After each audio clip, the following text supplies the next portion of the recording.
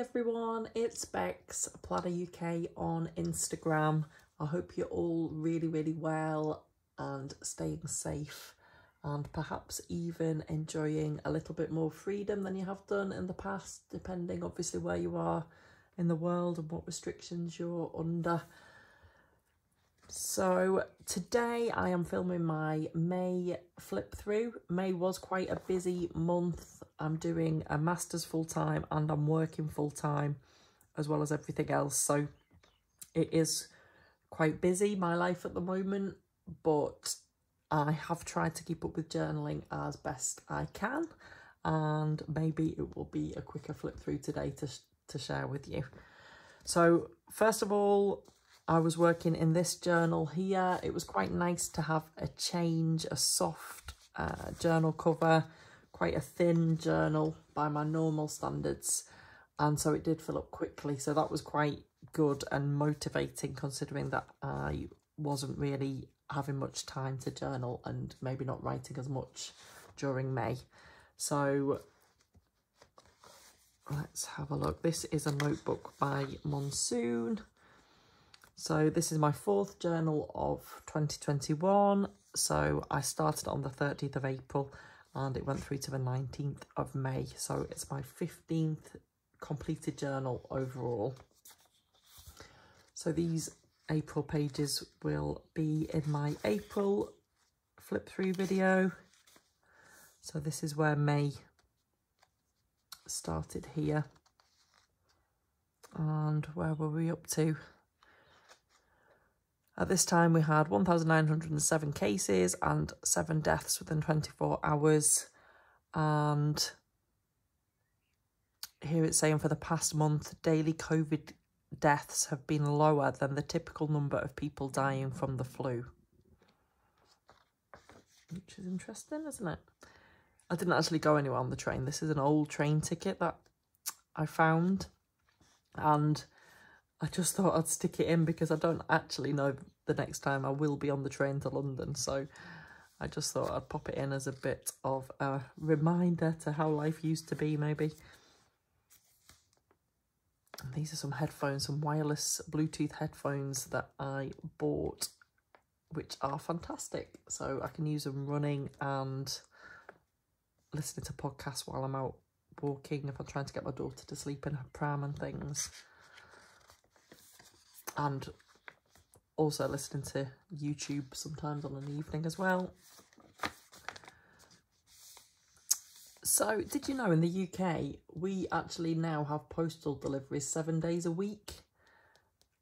I was really surprised one day on a Sunday when someone knocked on the door and it was the postman. And we've never normally had a Sunday delivery of mail. But now they deliver 7 days a week because they deliver test kits for coronavirus. So obviously that has to be 7 days a week. So this looks like I just started the Ali Brown I Am a Scribe journaling course that she has offered. It's online if you want to sign up for it. Highly recommended. I haven't got through all of it yet, just purely because it's been a crazy month during May. But I have really enjoyed everything that I've watched so far and I'm learning a lot and getting a lot from it. And as well, my handwriting is horrendous. You can tell that I was writing quickly a lot of this month. But on Reddit, there was a thread talking about favourite journaling or diary writing books, how-to books. So these were some of the recommendations. Some of these I have actually ordered secondhand from eBay so that when I am less busy, I've got something to look forward to reading. So it says The New Diary, Note to Self on Keeping a Diary and Other Dangerous Endeavours, Writing to Awaken, Keeping a Journal You Like, Best Spirit and Sharing the Inside of Your Skull, I think that says as well. So a few maybe to consider if that's of interest to you. That's quite a cheery picture, isn't it? I grew up by the sea, so I think that's why I like that. Oh, this was quite an interesting article. obviously in the UK and probably throughout the world, they're talking about whether children aged maybe 12 to 15 should have a COVID jab. And I don't know how I feel about that, because it's one thing making the decision for yourself that you should have the jab, but obviously with children they could react differently from it. So I'm not really sure on my thoughts of that yet. So this was just quite an interesting journal article and I wanted to record it. It was from the Telegraph on the 3rd of May.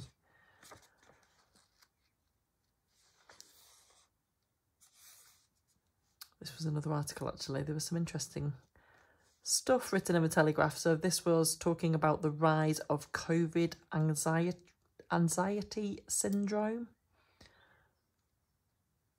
And it had some interviews with people who had been really outgoing beforehand, but people struggling to readjust as things are increasingly unlocking and we're allowed our freedom again.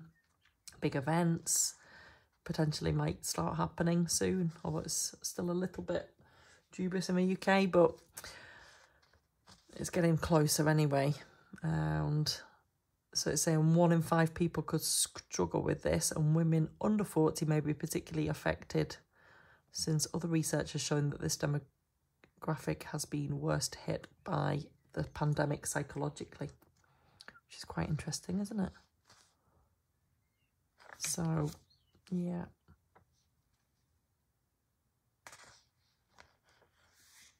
So I think I was trying to do some morning pages there. I don't think I do enough of that, just writing and getting thoughts out of my head, not trying to think about what I'm writing, just get those thoughts out. Oh, this was my 12th wedding anniversary. So this actually was from some flowers, so I thought I'd add it into my journal. This is from a card. Use everything in my journals, as always. Oh, and I had some wedding-inspired pictures that I'd saved from a brochure, so they're not from my wedding, unfortunately, but I thought I would add them in.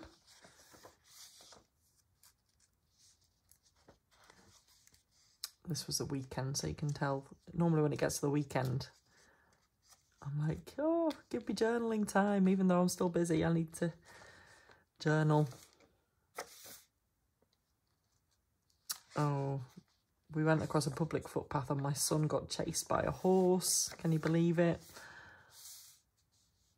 He's quite scared of horses, bless him, and he got separated from us around the back of a horse, and it was a nightmare. Every parent's worst nightmare.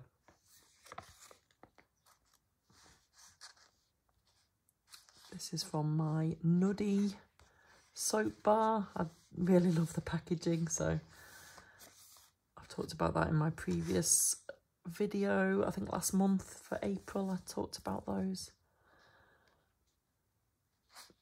This was a lottery ticket that we'd been bought, so again, just thought I'd add it in there. It's a little bit of interest, isn't it?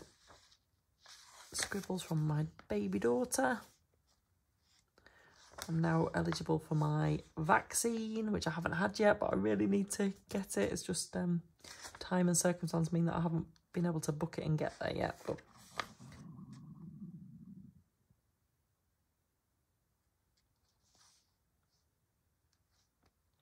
I'm trying to find the new car. We went down to one car at the start of lockdown to kind of save money, and obviously we weren't going anywhere, but now obviously we have a bit more freedom again. It's getting to the point that we really, really need 2 cars between us. So I started my car search. I'd spilt some ink on a baby wipe, so I decided to wipe it on the pages to form a bit of a background, but it ended up looking quite messy, but you know, at least it's colourful. I'm definitely not a perfectionist, as you can see by my journals. It's as I feel at the time, it's functional. It's I'm not an artist, but sometimes I do enjoy the kind of creative, just sticking things down and adding things, so.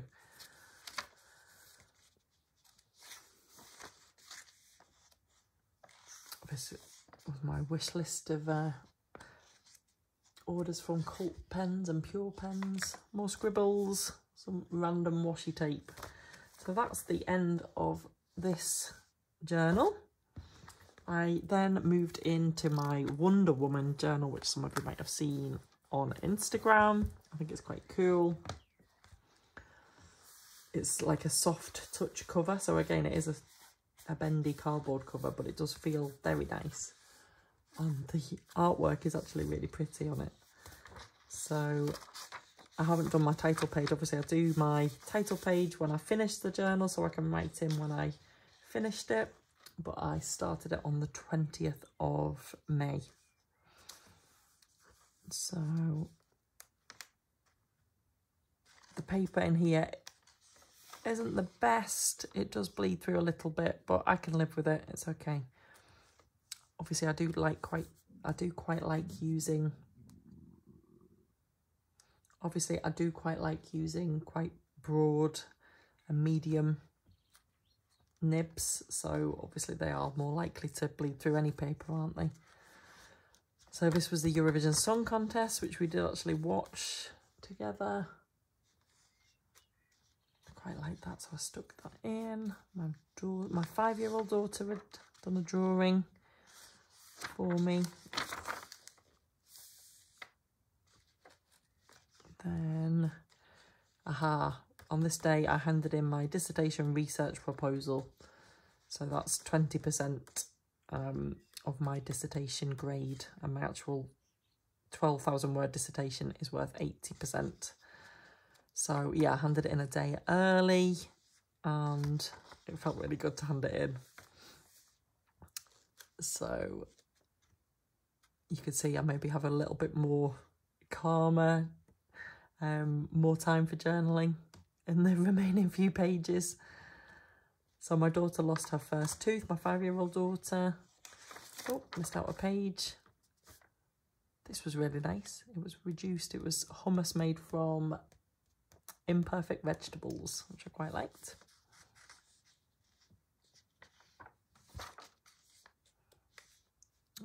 My daughter had a pulled elbow, which apparently is quite common, but we've got 3 children, but we had never had this happen before. So I had to take my daughter to A&E because her arm was kind of limp by her side, bless her. You could tell she wasn't right. We could tell by her cry she wasn't right. So excellent service by the NHS as always. So thank you. This was quite an interesting article as well. What your birth order means for your health and happiness. And it's saying firstborn children are nature's chosen winners. And the youngest child of 3 is 13% more at risk of suffering from coronary heart disease than the eldest, which is crazy, isn't it? So lots of facts there. Firstborn children are 30% more likely to be CEOs or politicians. And they often choose careers that demand more sociability, leadership ability, conscientiousness, agreeableness, emotional stability, extra vision and openness. And Elon Musk, Richard Branson and Jeff Bezos are all firstborns. So there you go. These are some pens that I'd got. I love the Faber-Castell Grip fountain pens. They're not ridiculously expensive. They're around £14, I think. And they're not new, but I just really, really love them. So I had ordered some fountain pens and inked them up with different inks, which isn't really showing off to its best advantage in here, but at least I made a note.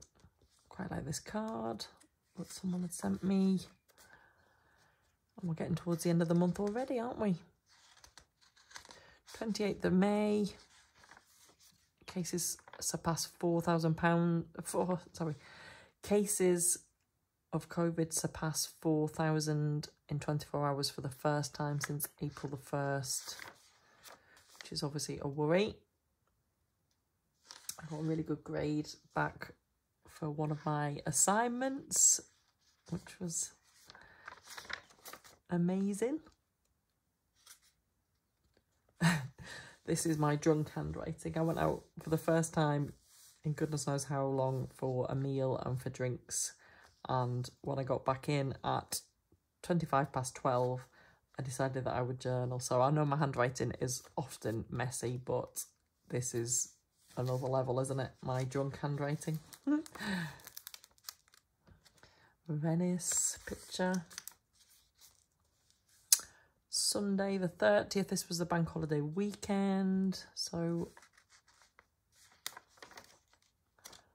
and then the bank holiday Monday.